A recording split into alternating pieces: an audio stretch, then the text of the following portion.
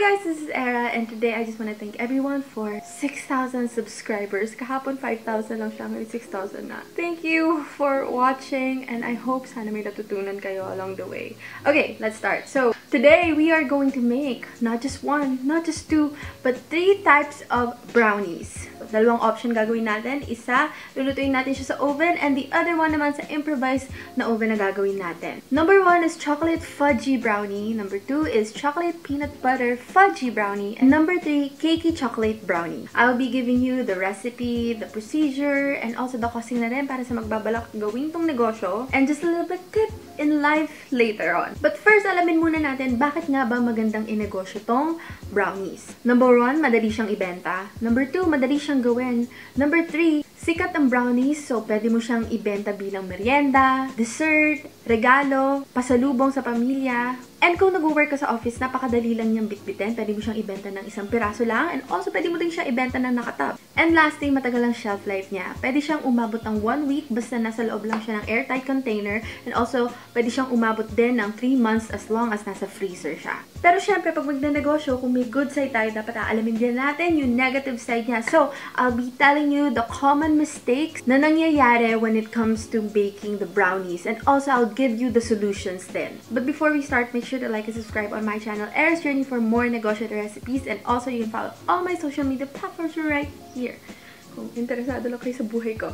Okay, let's proceed. Okay, first ang gagawin natin ay ang plain fudgy brownies. So, in this recipe, oven ang gagamitin ko. Yung next recipe sa cakey, yun ang gagamitan ko ng improvised oven para may option tayo. Una, preheat natin ang oven ng 10 minutes. So, 180 degrees Celsius siya. Always preheat your oven, or if gagamit kayo ng substitute, i-preheat nyo din siya. Second is mag-boil tayo ng water kasi imemelt natin ang ating chocolate. Yung chocolate na gagamitin ko dito, ang brand niya ay Fudgy. Fuji. Fudgy? I don't know. Lagay ko na lang picture dito. Yan. So, nabili ko to sa bakery supply store. So, tutunawin ko siya sa double boiler. Then, ipapatong ko lang yung chocolate bar sa ibabaw. Sinama ko na rin dito yung butter. Yung butter na ginamit ko, room temperature siya. And then, haluin lang natin. So, kung mapapansin nyo, hindi ko siya directly tinunaw sa sauce pot and pinatong ko siya. The reason is, pag directly nyo siya tinunaw, may tendency na ma-burn yung ating chocolate and magiging mapakla siya. So, pwede itong maka-apekto sa ating brownies. So, it's best kung gagamit tayo ng ganitong method ng pag-melt. So, haluin nyo lang sila. Pag tunaw na, iset aside na natin. If magbabalak kayong cocoa powder yung gagamitin nyo lang and hindi na kayo magtutunaw, or yung butter ilalagay nyo na siya later on, make sure yung butter na gagamitin nyo na panglagay sa batter ay melted na para madali siyang i-incorporate sa ingredients. So, haluin nyo lang siya and pag tunaw na, iset aside lang natin and hayaan lumamig. So, ito yung common mistakes pag nagawa ng brownies. Pag mainit pa yung chocolate and then dinaretso siya sa ating ingredients, may tendency na maluto yung itlog and maging scrambled egg siya. So, we don't want that to happen. So, set aside muna natin siya and pakulin lang muna natin. Next is, gagawa naman tayo ng ating batter. So, ilagay muna natin ang ating sugar sa bowl. White sugar yung ginamit ko dito, pero pwede din naman kayong gumamit ng brown sugar or dark sugar kasi mag-a-add siya ng moisture sa ating brownie. So, the purpose ng paglagay natin ng sugar is para mag-balance out yung bitterness ng cocoa powder. So, isasama na natin ang ating eggs. So, huwag kayo mismo magka-crack dun sa bowl. Dapat gumamit kayo ng separate bowl. Dun nyo siya i-crack. Kasi pag diretso, may tendency na masama yung shell sa batter. And then, i-mix natin siya, siguro mga 2 minutes. And then, ilagay na natin ang ating vanilla essence. Then, pag malamig na yung ating chocolate, pwede na natin siyang ihalo. So, isama na natin ang ating dry ingredients. I-sift muna natin ang ating all-purpose flour, and then asin, and then yung ating cocoa powder.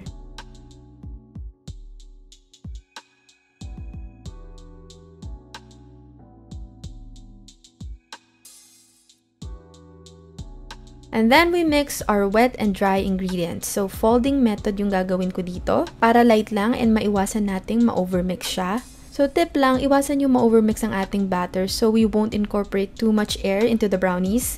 Kasi ang mangyayari nun, pag sobrang, or pag na-overmix kasi, mag-change yung texture niya. So pag okay na to, i-grease na natin ang ating pan. So dito, gumamit ako ng oil sa pag-grease. Pwede din kayong gumamit ng butter sa pag-grease, pero kasi mas mura yung oil. So the purpose of this lang naman is para hindi dumikit sa pan yung brownies. Then, maglagay tayo ng parchment paper. So ito, sa grocery store, meron nito. Pero para mas sigurado kayo, pwede kayong bumili sa palengke or sa mga bakery supply store. And then, isalin na natin sa pan ang ating batter. So pag gagawa kayo nito, huwag niyong iaapaw masyado. Also, yung parchment na gagamitin, dapat may excess siya. Kumbaga, hindi siya sakto dun sa pan para makuha natin siya later. So, ito yung magsaserve na fudgy brownies natin. Plain lang siya. Pero syempre, pwede ka rin namang gumawa ng iba pang variety. Ang gagawin natin, yung kalahati niya, plain, yung kalahati gagawin nating chocolate peanut butter fudgy brownies. So, i-leave lang muna natin to aside. Then, gagawin natin yung peanut butter. So first, kumuha ka ng peanut butter. Kung gagamit kayo ng ibang brand, make sure na oily siya. It's best kung mas oily yung gagamitin natin para ma-mix siya properly. After that, isama na yung sugar, 1 tablespoon, and then 1 tablespoon ng all-purpose flour. Haluin nyo lang ito mabuti.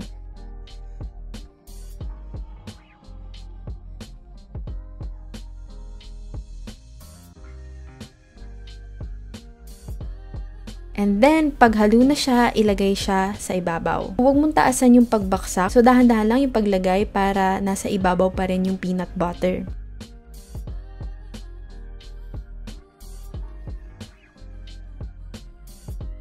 After that, gamit kayo ng toothpick and then swirl nyo lang siya. Then, top it all off with some nuts. Yung ordinary nuts lang yung nabili ko dito. Pero if you wanna be fancy, pwede din naman kayo maglagay ng almond, cashew, pecans, hazelnuts, and so on. So, as you can see, yung half niya, plain, fudgy bar lang. And then, yung other half naman natin ay chocolate peanut butter brownies. Pag okay ka na, itaktak lang natin para ma-release yung air. Kasi too much air sa batter can create holes and cracks. And then, isalang lang natin siya sa oven, 180 degrees Celsius for 30 minutes. Once okay na, tanggalin mo na siya sa oven and then i-check natin kung okay na siya. So, ito common mistake ng karamihan pag nag-check ng ating brownies, yung pagkatanggal mismo sa kanila, tinutusok ng toothpick. And then, pag meron pang batter, sa kanila ipapasok ulit and then to-check ulit. Pag wala na, okay na. So, hindi ko ina-advise yun. Kasi, instead na maging soft and fudgy yung brownies natin, nagiging dry and crumbly siya. Ang technique dito is i-wait mo muna siya ng 1 minute or so before mo siya i-toothpick. Kasi the brownies are just about done. And magko-continue pa itong mag-cool. So, 1 minute dapat bago mo siya i-poke using toothpick. So, pag okay na siya, palamigin muna natin ng konti. So, kailangan 1 hour or 2 hours before cutting. Kasi pag warm pa siya and hiniwa nyo, didikit siya, hindi siya magandang tingnan and also hindi maganda yung korte niya pag in-slice nyo siya later. And here is our brownies. Yung isa, plain fudgy brownies, and then the other one is chocolate peanut butter brownies.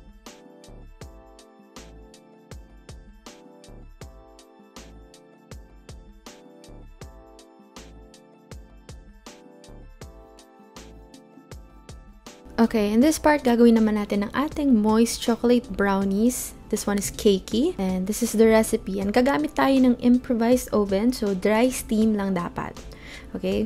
So first, pagsamasamahin natin ang ating dry ingredients. I-sift muna natin ang ating all-purpose flour. So ito yung magsisilbing base ng ating brownie batter. And then, isama natin ang ating baking powder. So ito naman, pampaalsa. And then, ang ating asin to cut the sweetness. So, isift na natin din ang ating cocoa powder. Okay, some people call it cocoa powder, some people call it cocoa powder. Can somebody correct me on this? Then, iset aside muna natin siya once na na-mix nyo na. So, para naman sa ating wet ingredients, maglalagay tayo ng vegetable oil para pampa-add dun sa moisture ng ating brownies. So, ang usual na ginagamit na oil dito is canola oil. Yun yung sinasuggest ng iba. Pero kung ipang negosyo nyo, okay na rin yung vegetable oil kasi mas mura siya. Pwede din naman kayong gumamit dito ng melted butter. Ilalagay na natin ang ating sugar. So, gumamit ako dito ng brown sugar at white sugar pero mas lamang yung portion ng brown sugar para mas moist yung ating brownies. After that, i-add na natin ang ating eggs one at a time. So, yung eggs natin, yun yung mag-help para mag-bind yung ating mga ingredients when baked. Para yung brownies natin can hold their shape. After that, i-add na natin ang ating vanilla essence para ma-enhance yung iba pang flavor. And then, i-mix lang natin siyang mabuti. After natin siyang ma-mix, isasama na natin ang ating dry ingredients. So, i-mix lang natin siya gradually para mahalo ng ayos. As I've said, yung folding method. Pag well combined na ang ating dry at wet ingredients, okay na yan. As I've said, don't overmix this para maganda ang kalabasan ng ating brownies. Bago nga pala ako nag-prepare nito, gagamit tayo dito ng improvised oven as I've said earlier. Kawa yung gagamitin ko. So, walang tubig to. Dry dapat yung pag-steam natin. So, maglalagay din tayo ng stand sa loob and then doon natin siya ipapatong. So, habang pinipreheat natin yung ating improvised oven, i-grease muna natin ang ating square pan.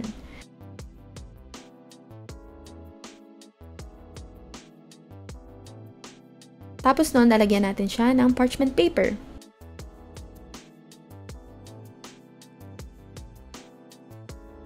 So, pagkalagay natin, itaktak muna natin siya para ma-release yung ibang air. Pwede din kayong maglagay dito ng iba't iba pang klase ng toppings. Pwede kayong maglagay ng chopped nuts, chocolate chips, chocolate glaze, cookie dough. Nasa sa inyo na yan kung anong gusto nyo. Pero yung ginawa ko, plain lang. So, pag okay na, isalang na natin siya sa ating improvised oven, which is yung kawa. Takpan lang natin siyang mabuti, and then orasan natin siya ng 30 minutes. After 30 minutes, tanggalin na natin siya sa ating improvised oven, and then let's just wait for 1 minute bago natin i-check ng toothpick. So, palamigin muna natin ulit siya ng 1 hour or 2 before natin siya i-cut, kasi mahirapan tayong tanggalin to pag mainit pa.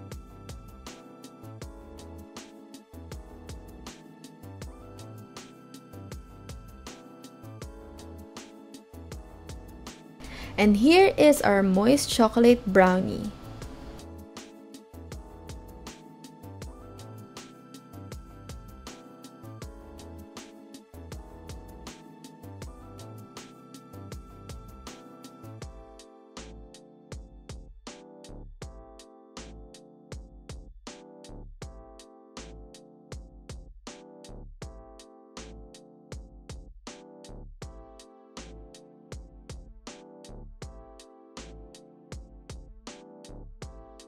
Okay, so nandito na tayo sa portion ng titikman na natin ng ating ginawang mga brownies. So, ito na silang lahat. Can you see it? Malabo ba? Ilang oras nang nakalipas. Ngayon ko pala sila kakainin. Anyway, so ito yung cakey. Ito yung fudgy. Ito yung fudgy na peanut butter. So, kung mapapansin nyo yung difference, kita nyo ba? Hindi ko na alam kung kita. Parang pantay na ano lang ito. Tapos medyo makapal. Parang airy yung dating niya. Ito naman, yung fudgy. I don't know if you will see it. Pero sa ibabaw niya, parang dry. Pero pag pinares, mas pinares ko kasi kaya may butas sa gitna. Pag pinares na ganan, sa ilalim may chocolate siya. Start tayo sa cakey. Sakto lang siya. Sakto lang yung tamis niya. Hindi siya yung parang, oh my gosh, magkaka-diabetes naman ako dito. Also, mas light siya. Mas moist. Mas airy. Kita nyo naman. Mas airy siya. Para siyang cake. Ganun yung texture niya. Mas fluffy. Parang cake texture. Now, ito naman. Oh my gosh. Yung fudgy na plain na chocolate. Oh my gosh. Kahit ilang oras na siya. Ilang oras na kasi siya. And usually, dapat pag bibili kayo ng brownie or ibebenta nyo or kakainin nyo, kailangan ano nyo muna, kahit i-toaster nyo muna siya para mainit pa, pero hindi ko na na-toaster. And ilang oras na nakalipas, pero ang fudgy pa rin niya. I know. Anyway, tikman na natin.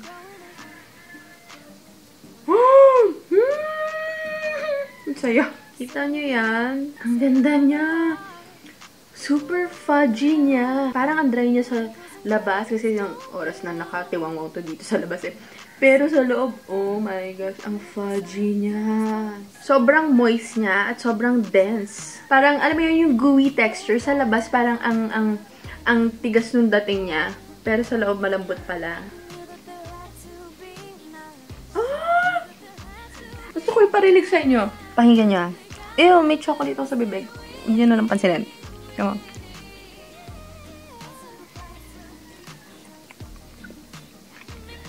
Narinig ba? Narinig mo yung pagka-gooey niya. Para recommend ko talaga to sa inyo. I swear. Nire-recommend ko to sa inyo. Try nyo sa bahay nyo kasi sobrang sarap niya. Kahit puro chocolate yung bibig mo, girl. Hala, hindi na ako nakamove on doon sa isa. Ito naman, yung fudgy na peanut butter na may nuts sa ibabaw. Try natin.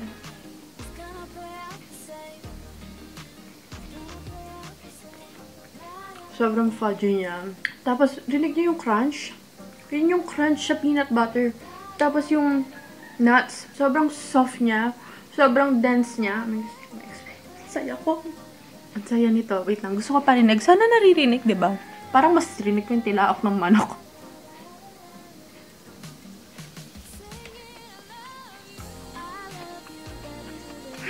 Rinig niyo yun? Naging ASMR na yung channel ko. If you're gonna ask me, yun yung pinakagusto ko sa lahat ng to. Honestly, pinakagusto ko yung plain na fudgy. I like a good classic fudgy chocolate brownie. Huwag niyo pansinin kung may chocolate ako sa bibig, pero pwede siya ibenta ng ganito. Nakatingi lang. Isang peraso. And also, pwede niyo rin siyang ibenta ng nakatab. So, 3 slice lang to kasi malalaki nga yung nagawa kong slices. If gagawin niyo siya dito sa tab, pwede niyo hatiin sa gitna para maging 6 siya. Kasi medyo malaki nga. Anyway, yung ginamit ko ditong wrapper, plastic lang, and also, nilagyan ko lang ng tape para ka lang naggagawa ng regalo. Ito siya. Binili ko siya sa palengke. So, cello sheet to. Usually, naka-rodyo to pero meron silang tingi-tingi lang. Hindi sinabi sa akin kung anong size. Sabi lang nila, meron silang katina. So, ganito. Okay, so ito na yung mga common mistakes na ginagawa and yung mga ways para ma-perfect nyo to. Yung iba dito nabanggit ko na. So, number 1, bakit nagda-dry? Posibleng hindi tama yung time frame. Tip lang, dapat 30 to 40 minutes yung inyong gagawin. As for me, 30 minutes yung ginawa ko. Number 2, pagkalabas ng oven, chinecheck agad gamit yung toothpick. Tip ko ulit, wait mo muna ng 1 minute bago mo i-check. And third, masyadong napadami yung paglagay ng flour. So, ang tip ko dito, dapat spoon level yung flour. So, pag kumuha kayo, let's say 1 cup, i-dust nyo yun para pantay siya. Hindi yung pagka-scoop nyo and then may apaw pa. Dapat ile-level nyo siyang ganun. Itatanggalin nyo yung excess niya para pantay yung measurement. Otherwise, pag napadami siya, magiging dry yung ating brownies. Next is, bakit nagiging uneven yung batter? So, nasa pagmimix to. There's 2 tip ng pagmimix. Number 1 is yung ribboning method. So, ano ba yung ribboning method? Meaning nun, yung pagmix mo ng egg tsaka yung sugar. Pag minix mo siya, dapat pale yellow hue yung itsura niya. And number 2, yung folding method. As I've said, huwag mong masyadong imimix. Dapat fold lang.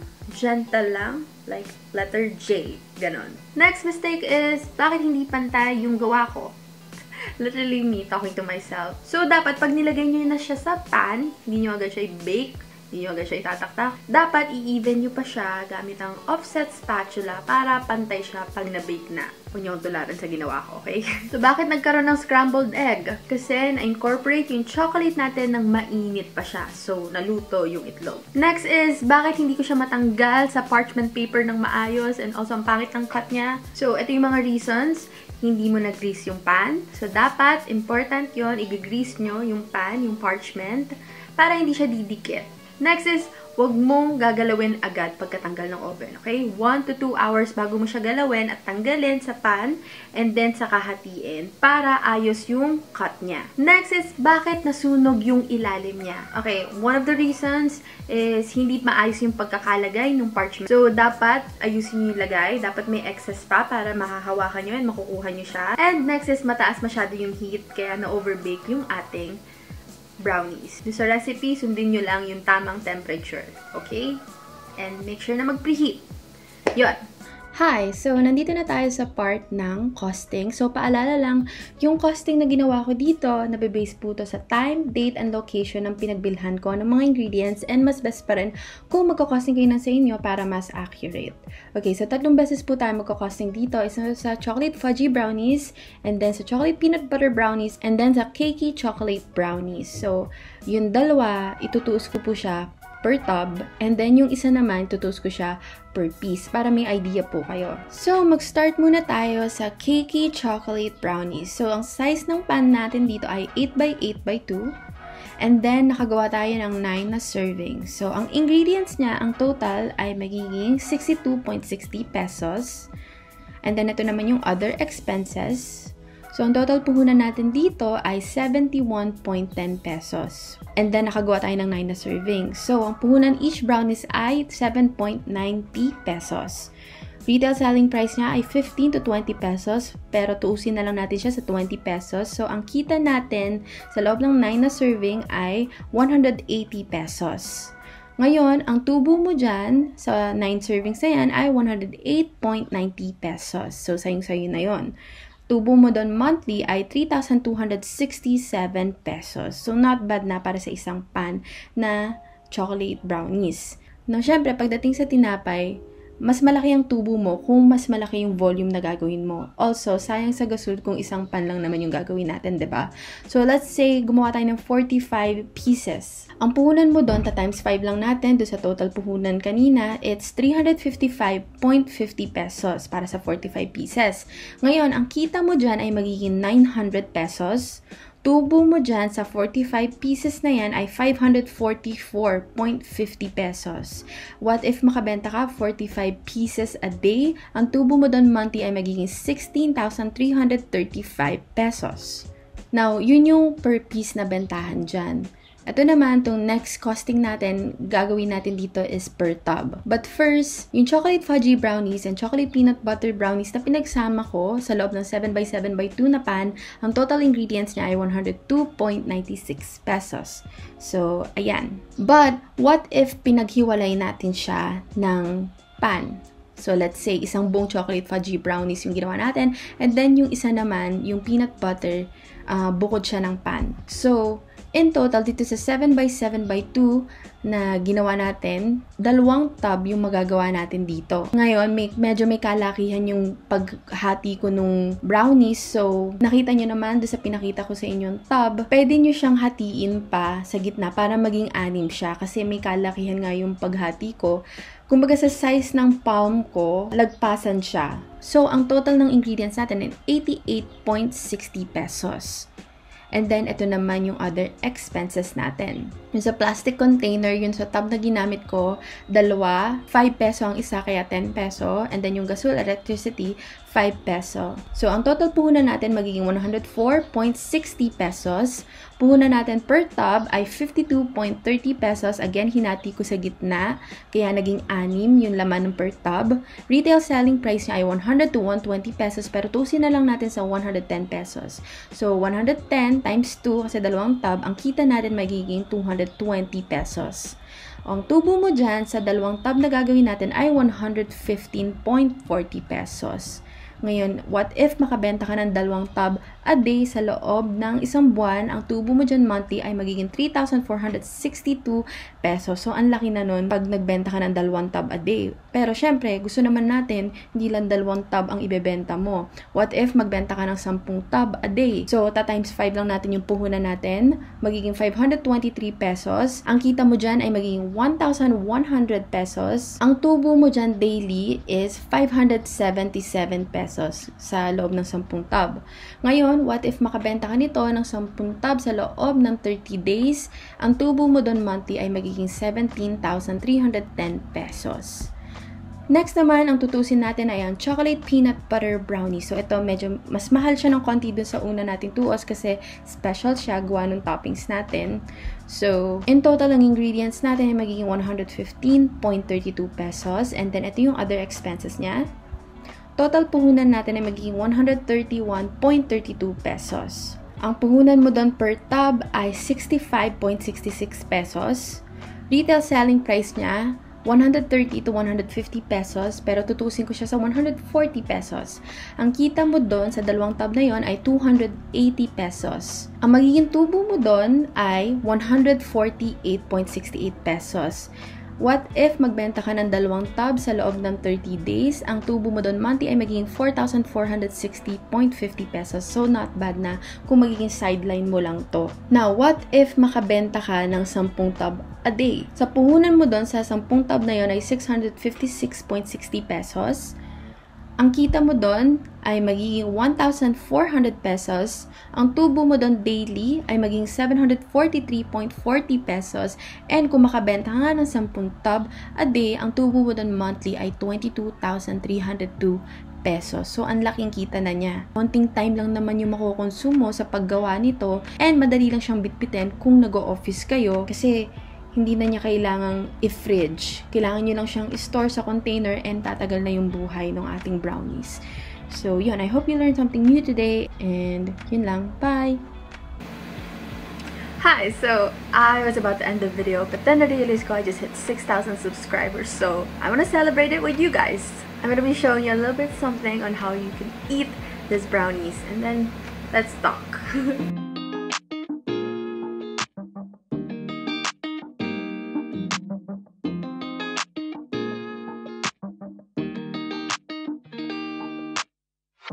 Settling in, settling down. Falling in love, not falling out. I keep on falling in. Each of us both done in. So this is it na. Thank you for 6,000 subscribers, and sana mag-grow pa po tayo and madami tayong matulungan tao with our recipes and negosyo tips. Okay, so thank you for this. Yay!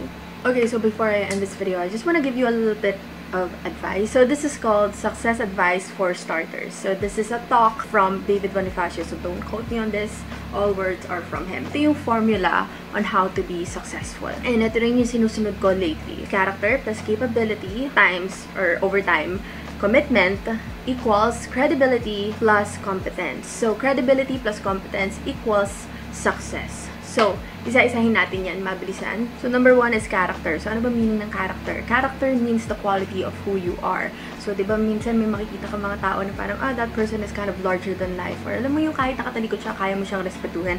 That is because of that person's character. Now, how do you build character? You have to do the hard things that are good for you. Like for example, gusto mong gumising na maaga, then huwag ka magpuyat. Gusto mong mabuhay na mas matagal, then try to eat healthy and work out. Gusto mong karoon ng extra money, then you have to not spend your money on unnecessary things and learn to save up. Every time you do the necessary hard thing and hindi ka nagpapatalo sa yung flesh or sa temptation, your character becomes better. Some people think that when you have a capital or may million ka na or malaki yung bank account mo, that when you'll be successful. But in reality, success doesn't start there. Success starts with your character, with your attitude. So, little by little, try to improve it. Because no one who succeed had it easy. Sunod nun ay capabilities. So, ano ba yung capabilities? Capabilities means kakayahan. So, ako, may key strength ako. For sure, ikaw, meron ka rin sarili mong strength. You have to learn to work on your skills. Everyone has a capability. Some are disciplining themselves to improve that, and some are just slacking off. So, try your hardest to improve your skills. Try to practice on it every day. Like, for example, this recipe. If this recipe nag-fail sa'yo to, try to ask questions. Pag hindi ka naka-receive ng answers, then try to Google the answer. And if hindi mo mahanap, try to look up other recipes. Basta, if this is your passion, don't give up. Hasain mo and go extra. Now, if you're trying to build your character and your capabilities, all you have to do is to commit to it until you're good at it. Kasi wala namang instant na magaling. Now, once you have those two things, character plus capabilities times commitment, ang kalalabasan nun ay credibility. Credibility means people trust you now. And trust me, pag ikaw naging credible, you'll become successful in life. Why? Investors put their money on people that they can trust. If they see you na maayos ang character mo, nakikita na nila yung mga strength mo, and may fruit na yon, people will trust you. So, if you want more open doors, get good at being trustworthy. Now that you have credibility, ang sunod nun ay competence. So, just because pinagkakatiwalaan ka na ng tao ay magsaslack off ka na, don't do that. Focus and get good at the things that you want to be or you want to do, and aim for mastery. Because if you have the character plus capabilities, overtime commitment equals credibility and competence, surely you will become successful in life. Now, this part, successful, ikaw na magde-define on what success means to you. Now, if you're gonna ask me what success means to me, success means I get to honor God in everything that I do. I get to use all His God-given talents that He has entrusted in me, and I could help other people along this journey to lift them up as well. At the end of the day, it's not me being glorified, but it's Him. That's when I knew I'm successful. So, ikaw, what does success means to you? I hope you learned something new today, and God bless everyone. Bye!